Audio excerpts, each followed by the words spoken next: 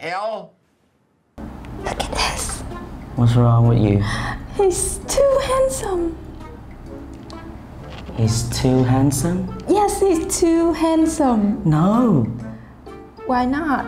He is very handsome. Very. Xin chào các bạn, mình là Quang, tự hào là giáo viên của The IELTS Workshop. Hôm nay chúng ta sẽ tiếp tục với chuyên đề Let's Play with Grammar.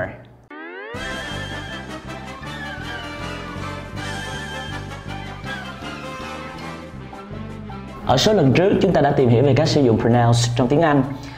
Như vậy thì ở chủ đề lần này chúng ta sẽ cùng tìm hiểu hai cấu trúc ngữ pháp.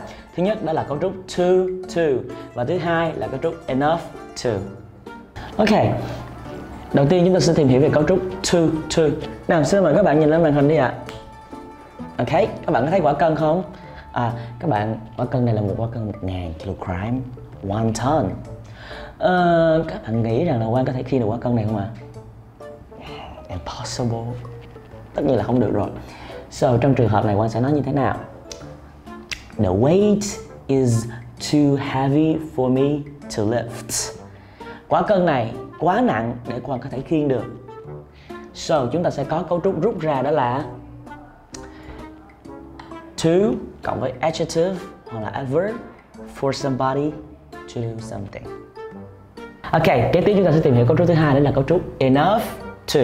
Nào, nếu như bây giờ cái quả cân 1000 kg Sáu Quang thay thế bằng một cái quả cân 1 kg thôi, thì chúng ta sẽ có một cái câu như sau. The weight is light enough for me to lift. Quả cân này đủ nhẹ để Quang có thể khiêng. Như vậy ở cấu trúc thứ hai chúng ta sẽ có tính từ hoặc là trạng từ adjective hoặc là adverb enough for somebody to do something. Các bạn nhớ là nếu như to cộng adjective hoặc adverb thì đối với cấu trúc enough, adjective hoặc là adverb sẽ đứng trước từ enough.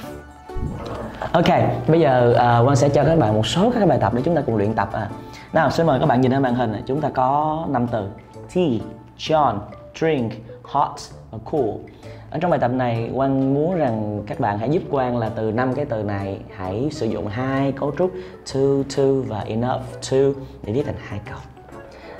Chúng ta sẽ có khoảng chừng 10 giây để làm việc này. 2000 years later. Ok, như vậy câu thứ nhất của chúng ta sẽ là The tea is too hot for John to drink. Và câu thứ hai sẽ là Yes, the tea is not cool enough for John to drink. Nào, kế tiếp chúng ta tới câu hỏi thứ hai. Ở đây các bạn cũng sẽ có 5 từ: elephant, big, small, enter and house. Mình sẽ dành 10 giây cho các bạn để các bạn thử viết hai câu dựa trên cấu trúc to và enough to. One eternity later. Okay, the elephant is too big to enter the house. Hoặc là câu thứ hai sẽ là The elephant is not small enough to enter the house.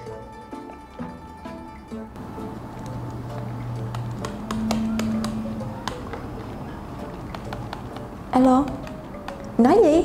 Bà ngoại tôi đi đua xe hả? Nhưng bà 99 tuổi rồi mà. She's not enough young to ride a motorbike. Trời đất ơi, sai ngữ pháp nữa rồi. She's not young enough to ride a motorbike. Ok, so cảm ơn các bạn đã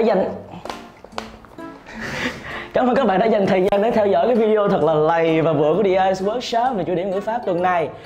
Tuần này chúng ta đã tìm hiểu hai vấn đề. Thứ nhất đó là to và thứ hai là enough to.